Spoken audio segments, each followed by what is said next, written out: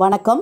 நம்ம இந்த வீடியோவில் என்ன பார்க்க போகிறோம் அப்படின்னா ப்ரொடக்ஷன் பட்ஜெட்டில் ஒரு டிஃப்ரெண்ட்டான ப்ராப்ளம் தான் இப்போ இந்த வீடியோவில் பார்க்க போகிறோம். ஓகே, நம்ம ப்ரொடக்ஷன் பட்ஜெட்டோட ஃபார்மெட் ஓகே டீட்டெயில்டாக நம்ம ப்ரொடக்ஷன் பட்ஜெட்னா என்ன அப்படின்றதெல்லாம் நம்ம ப்ரீவியஸாகவே வீடியோஸில் பார்த்தாச்சு. ஓகே, இப்போ இதில் ஒரு டிஃப்ரெண்ட்டான ப்ராப்ளம் பார்க்க போகிறோம். எஸ், இப்போ பார்க்கலாம் ப்ராப்ளம்.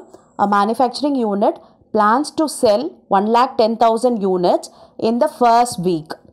ஓகே, ஒரு மேனுஃபேக்சரிங் யூனிட் என்ன பண்ணுறாங்கன்னா 1,10,000 யூனிட்ஸ் வந்து ஃபர்ஸ்ட் வீக் வந்து சேல் பண்ணுறாங்க. அதுக்கப்புறம் 1,20,000 யூனிட்ஸ் இந்த செகண்ட் வீக், 1,30,000 யூனிட்ஸ் இந்த தேர்ட் வீக் அண்ட் 1,40,000 யூனிட்ஸ் இந்த ஃபோர்த் வீக்.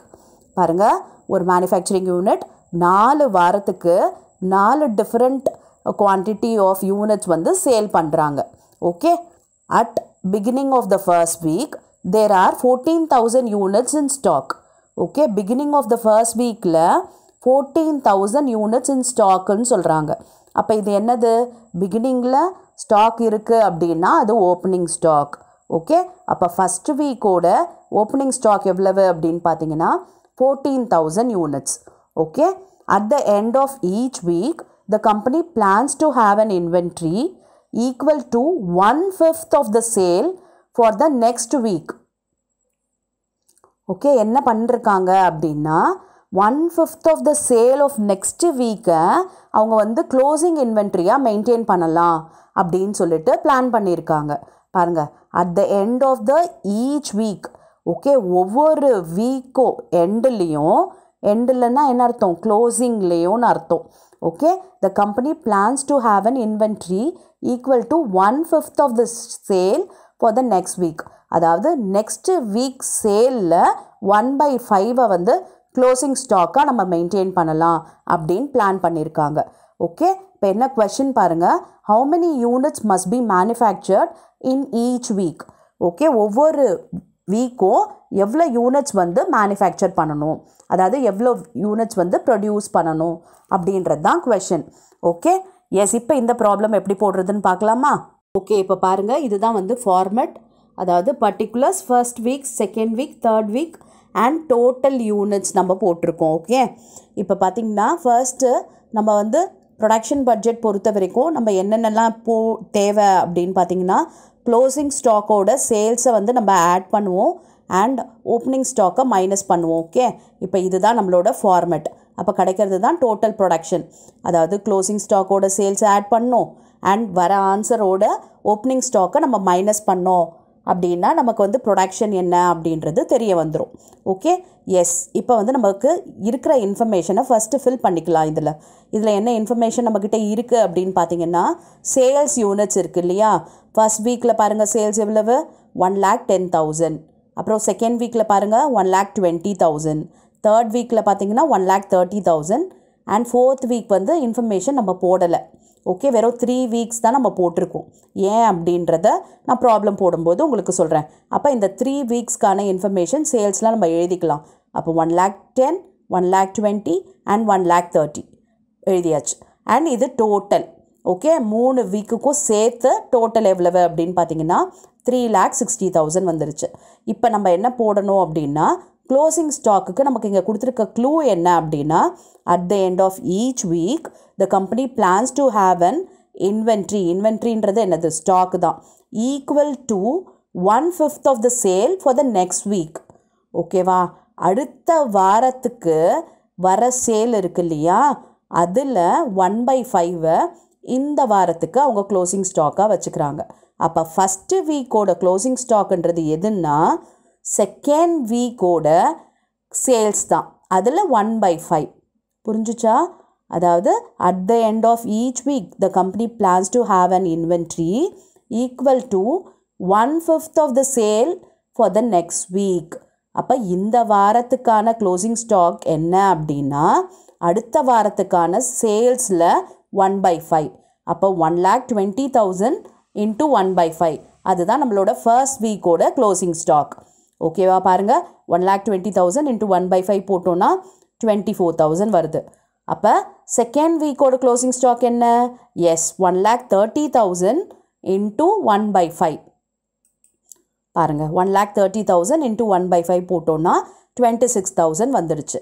ஓகே அப்போ தேர்ட் வீக்குக்கு என்ன அப்போ ஃபோர்த் வீக்கோடது நம்ம டேட்டா பார்க்கணும் இல்லையா ஃபோர்த் வீக்கோட சேல் எவ்வளோ கொடுத்துருக்காங்க 1,40,000 கொடுத்துருக்காங்க ஓகே அப்போ இந்த 1,40,000ல் 1/5 நம்ம கண்டுபிடிக்கணும் பார்த்தீங்கன்னா 28,000 வந்துருச்சு புரிஞ்சுதா அதாவது அடுத்த வாரத்தோட சேலில் 1/5 தான் இந்த வாரத்தோட க்ளோசிங் ஸ்டாக் அப்படின்னு க்ளூ கொடுத்துருக்காங்க எஸ் இப்போ நம்ம போட்டாச்சு இப்போ இது எல்லாத்தையும் ஆட் பண்ணோன்னா நமக்கு டோட்டல் யூனிட்ஸ் என்னன்றது தெரிஞ்சிடும் 78,000 தான் நம்மளோட டோட்டல் யூனிட்ஸ் ஓகே இப்போ நம்ம என்ன பண்ணணும் இந்த க்ளோசிங் ஸ்டாக்கோட சேல்ஸை வந்து நம்ம ஆட் பண்ண போகிறோம் so 24,000 plus 1,10,000 26,000 plus 1,20,000 28,000 plus 1,30,000 78,000 plus 3,60,000 okay பாருங்கள் இது 1,34 வந்துருச்சு அண்ட் இதை ஆட் பண்ணோன்னா 1,46 வந்துருச்சு அண்ட் இதை ஆட் பண்ணோன்னா 1,58,000 வந்துருச்சு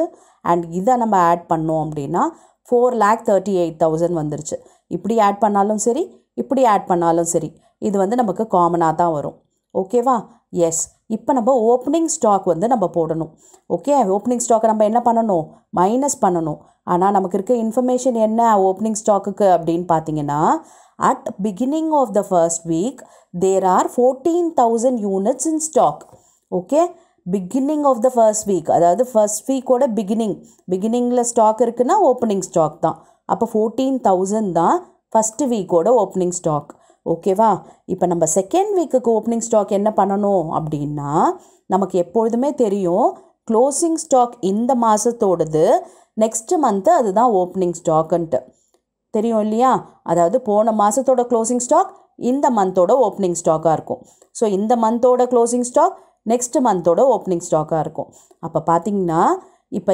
லாஸ்ட் வீக் அதாவது ஐ மீன் ஃபஸ்ட்டு வீக்கோட க்ளோசிங் ஸ்டாக் 24,000 அப்போ அது செகண்ட் வீக்கோட ஓப்பனிங் ஸ்டாக்காக இருக்கும் ஸோ நம்ம அதை தான் இங்கே எழுதியிருக்கோம் first வீக்கோட closing stock second வீக்கோட opening stock அப்போ second வீக்கோட closing stock third வீக்கோட opening stock அப்போ 26,000 நம்ம இப்போ என்ன எழுத போகிறோம் இங்கே தேர்ட் வீக்கில் அதை ஓப்பனிங் ஸ்டாக்காக எழுத போகிறோம் 26,000 தேர்ட் வீக்கோட க்ளோசிங் ஸ்டாக் நம்ம ஃபோர்த் வீக்கோட ஓப்பனிங் ஸ்டாக்காக எழுதணும் ஓகே ஆனால் நமக்கு வந்து சேல் இல்லை ஸோ அதனால் நம்மளால் க்ளோசிங் ஸ்டாக் வந்து ஃபோர்த் வீக்குக்கு கண்டுபிடிக்க முடியாது அதனால் நம்ம 3 வீக்ஸ்க்கு ரெஸ்ட்ரிக்ட் பண்ணிக்கிட்டோம் ஓகேவா எஸ் இப்போ இது எல்லாத்தையும் நம்ம ஆட் பண்ணோம் அப்படின்னா நமக்கு இங்கே கிடச்சிரும் ஓகே அப்போ 14,000 ப்ளஸ் 24,000 ப்ளஸ் 26,000 ஓகே இது எல்லாத்தையும் ஆட் பண்ணோம்னா பாருங்கள் 64,000 வருது ஓகேவா எஸ் இப்போ நம்ம என்ன பண்ணணும் இந்த டோட்டல்லேருந்து இதை மைனஸ் பண்ண போகிறோம் ஓப்பனிங் ஸ்டாக்கை மைனஸ் பண்ண போகிறோம் ஓப்பனிங் ஸ்டாக்கை மைனஸ் பண்ணால் நமக்கு என்ன கிடைக்கும் டோட்டல் ப்ரொடக்ஷன் கிடைக்கும் அப்போ 1,34,000 மைனஸ் 14,000 1,20,000 வந்துருச்சு and 1,46,000 minus 24,000 1,22,000 okay 1,58,000 minus 26,000 1,32,000 okay and இங்கே ஃபைனலாக நம்ம செக் பண்ணிக்கலாம் 4,38,000 மைனஸ் 64,000 3,74,000 வருது ஓகேவா எஸ் இப்போ நமக்கு டோட்டல் ப்ரொடக்ஷன்னா என்னன்றது தெரிஞ்சிருச்சு அப்போ நமக்கு ப்ரொடக்ஷன் பட்ஜெட்டும் போட தெரியும் இல்லையா எஸ் நான் உங்களுக்கு ப்ராக்டிஸ்க்காக இதே மாடலில் தான் உங்களுக்கு ப்ராப்ளம் கொடுத்துருக்கேன் ஓகே பெரிய சேஞ்சஸ் இந்த ப்ராப்ளம்க்கும் அந்த ப்ராப்ளம்க்கும் கிடையாது ஓகே இதில் பாருங்கள் எவ்வளோ யூனிட்ஸ் வந்து சேல் பண்ணியிருக்காங்க ஃபர்ஸ்ட் வீக்கில் 1,37,060 அண்ட் செகண்ட் வீக்கில் பார்த்தீங்கன்னா 1,49,520 தேர்ட் வீக்கில் 1,61,980 அண்ட் ஃபோர்த் வீக்கில் பார்த்தீங்கன்னா 1,74,440 ஓகே யூனிட்ஸ் வந்து ஃபோர்த் வீக்கில் பண்ணியிருக்காங்க அண்ட் பிகினிங்கில் என்ன கொடுத்துருக்காங்க பாருங்கள் ஃபஸ்ட் வீக்கோட ஓப்பனிங் ஸ்டாக் கொடுத்துருக்காங்க அதாவது 17,444ன்னு கொடுத்துட்டாங்க ஓகே இதில் வந்து எண்ட் ஆஃப் த வீக்குக்கு எவ்வளோ இன்வென்ட்ரி இருக்குது அப்படின்னு பார்த்தீங்கன்னா இதுலேயும் அதே சேம் தான் நினைக்கிறேன் at the end of the each week the company plans to have an inventory equal to 1/5 of the sale தான் for the next week okay அப்போ first வீக்கோட closing ஸ்டாக்குன்றது second week sales இருக்கு இல்லையா இந்த 1,49,520 அதில் 1/5 போடணும் okay second வீக்கோட closing ஸ்டாக்குன்றது third week sale அதாவது 1,61,980ல் 1/5 போடணும் okay third வீக்கோட closing ஸ்டாக்குன்றது இந்த 4th வீக் சேலோட 1/5. அப்போ 1,74,440ல் 1/5 போடணும். ஓகே, அப்போ க்ளோசிங் ஸ்டாக் கண்டுபிடிச்சிட்டிங்கன்னா ஈஸியாக உங்களால் ஓப்பனிங் ஸ்டாக் கண்டுபிடிக்க முடியும். Because first வீக்கோட closing ஸ்டாக்ன்றது second வீக்கோட opening stock, second வீக்கோட closing ஸ்டாக்ன்றது third வீக்கோட opening stock, and first வீக்கோட opening stock அவங்களே கொடுத்துட்டாங்க ப்ராப்ளமில். ஓகேவா? அப்போ இந்த ப்ராப்ளமை ஒர்க் அவுட் பண்ணிவிட்டு கமெண்ட்டில் ஆன்சர் போடுறீங்களா? S. Thank you for your patient listening.